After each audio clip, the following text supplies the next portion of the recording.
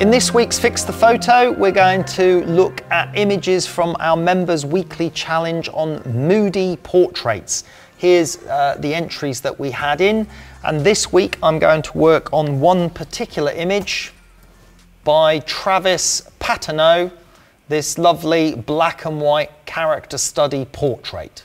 So here is Travis's shot, and whilst I really like the shot, I don't like his giant signature over the image, but I really like the photograph itself, but I do think that we can make a few tweaks and improvements to it with some small adjustments. So let's get started.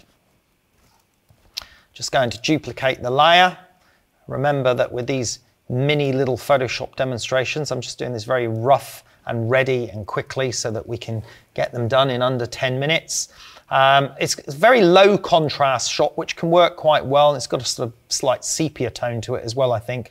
But I'm going to change the contrast in two directions on this, and then I'm going to also give it a little bit of a selenium tone as well.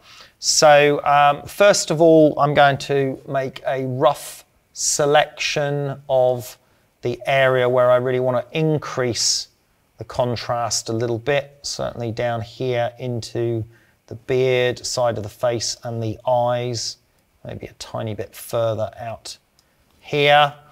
And let's get an adjustment layer for that. And then with that adjustment layer, I'm going to pull the blacks in a little bit deeper, pull the highlights up a little bit stronger. Now, by contrast, I want to do the opposite on the rest of the shot. I actually want to reduce the contrast, lighten the shadows a little bit on the other area. So I'm going to get a new adjustment layer here, and I'm going to copy the layer mask from that one, like I've done there, but this time I'm going to invert it, so I'm affecting the opposite areas. And then with this one, I'm going to pull the darker areas up a little bit, which may even go towards a slightly solarized feel to the shot. It might start to go a little bit odd, but don't worry, it's a kind of artistic effect that's going to be induced by the time I play around with also the coloration on the image. Let me just play around with that a little bit. I'm just experimenting with the levels of, there we go, so that's the outer area. Now, by having these two levels of one of higher contrast and one of lower contrast, really sort of gets you focused in on that face area. And again, remember, you can drop the opacity of your adjustment layer as you like. So if you feel the face contrast is too high, we could reduce that down a little bit if necessary, but I'm going to leave it up high at the moment. Now, if we turn all those off, that's what we started with. And now we've gone to that. And now I'm going to work this a little bit more. I'm now going to add another adjustment layer, but I'm going to choose a color lookup table this time. I'm going to bring in a futuristic bleak color tone, which gives a sort of selenium tone, like the old days when I used to make selenium prints. But I'm going to set this one into a different blend mode. Let's just take a look if we get anything. I think the darken blend mode is where I want to go with this, and then I'm going to choose another lookup table for the for a lighten blend mode. So I'm going to go into darken blend mode on that particular color lookup. I'm going to add another color lookup. This one I'm going to go with horror blue, but I'm going to set this one to lighten blend mode.